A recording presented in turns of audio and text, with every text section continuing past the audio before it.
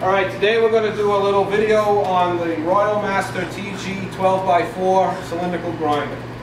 Centerless grinder, excuse me. We have it set up here. This is a loading ramp for your through feed. This is a through feed operation the way the machine is currently set up. You have your stock laying in here along these channels, and you get it started going between the two wheels, and it feeds on through the machine. There's not much more to say about this, so I'm going to move it out of the way a little bit so I can get in there. So we have the Royal Master TG 12x4, and that means it's got a 12-inch diameter grinding wheel by a 4-inch width.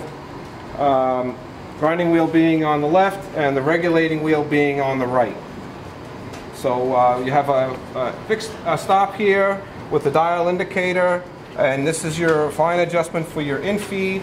Above the wheels are mounted the dressers for the machine to follow a template if you choose, or just to dress a straight wheel.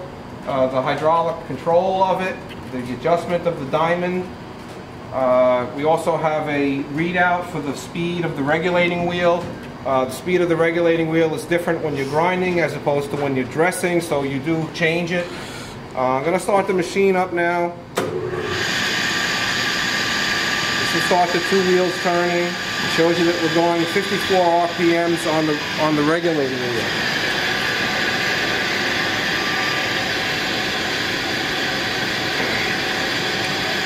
Next thing we can start is the hydraulic unit, which is mounted in the base of the machine. Small tank back there with its own motor and pump on it with the pressure gauge.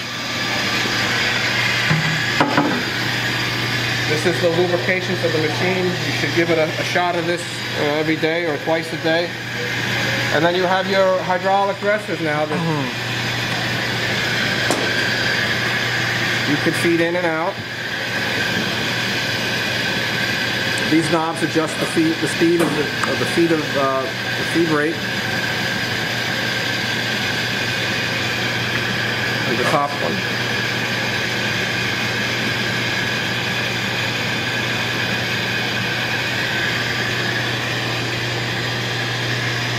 So we're going 54 RPMs now. As I turn this, it'll come down to a slower RPM, or go up.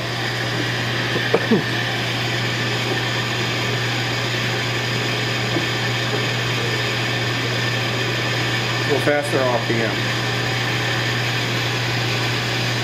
We have a coolant system and a filter, that inline filter that I believe has a cartridge in there, or just has some kind of a filter. And that's about it.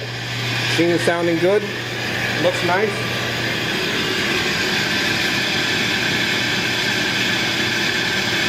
I get a little light on that for you.